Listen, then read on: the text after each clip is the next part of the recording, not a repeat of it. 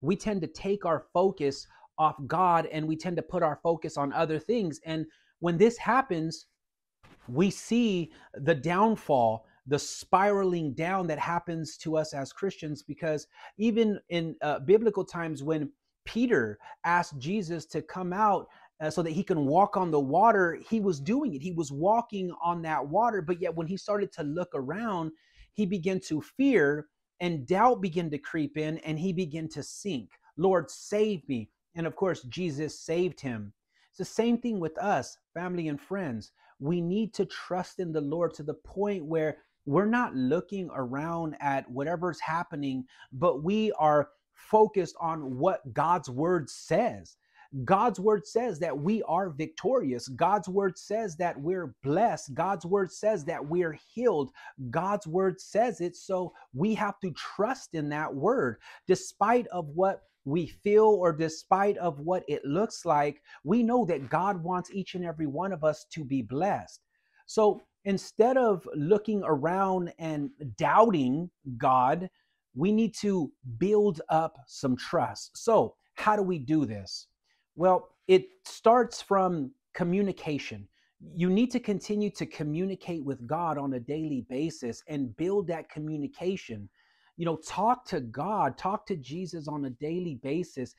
When you see things that you got faults in, then communicate with God that, Lord, I should have trusted you in this area, or I should have, listened to you, but yet I didn't. See, all of these things, it shows God that you're interested in him. And the second thing is read your Bibles. When you study your Bible, and I can't say this enough, and those of you who have followed me a while, you know that reading your Bible is the most important thing, because in the scriptures, you're going to find hope. You're going to find, faith there, and you're going to see it, and it's going to help you grow in your faith. As we look at those people, say the woman with the issue of blood, say about the centurion's son, or the Syrophoenicianite woman.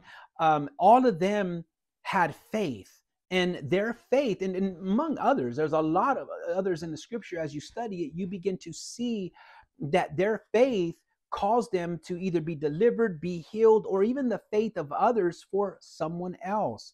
We see all of this, and what is this intended to do? This is intended to help us grow. This is intended so that we can become, more like Christ. When Jesus trusted and believed God, even though his body was saying, oh, why have you abandoned me, Father? Where are you?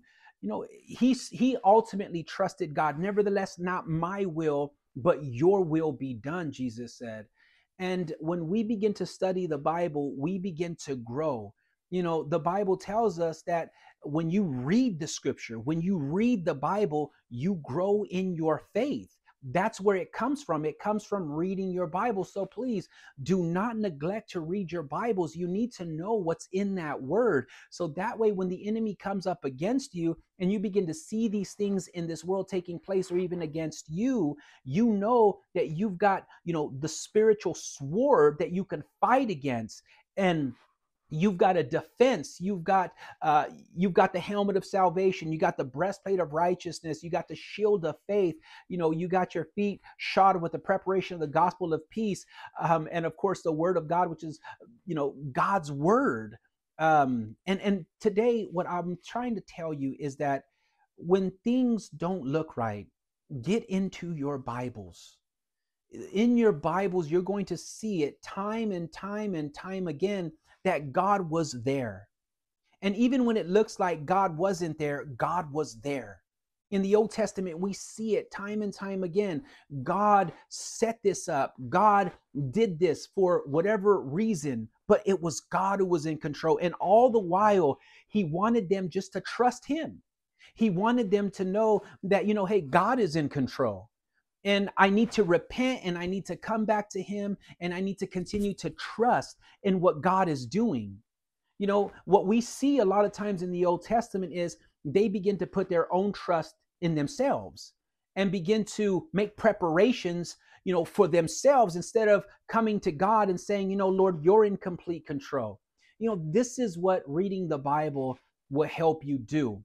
And the third point that I want to tell you today is don't let the enemy lie to you. Or let me put it this way, don't believe the lies of the enemy.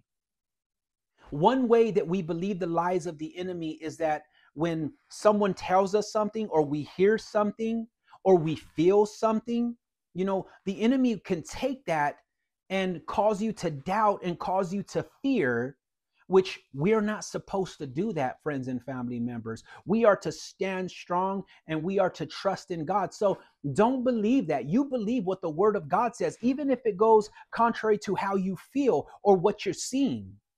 You continue to trust the word of God, because this is what God wants you to do. He wants you to put your trust in him and not in what you see or what you hear, because the enemy will, I guarantee you, he'll take what you see and what you hear. Although he can't make us, the enemy can't make us do something. We do that to ourselves. He merely presents us with something, and we begin to believe the lies of the enemy, which cause us to have a downward spiral.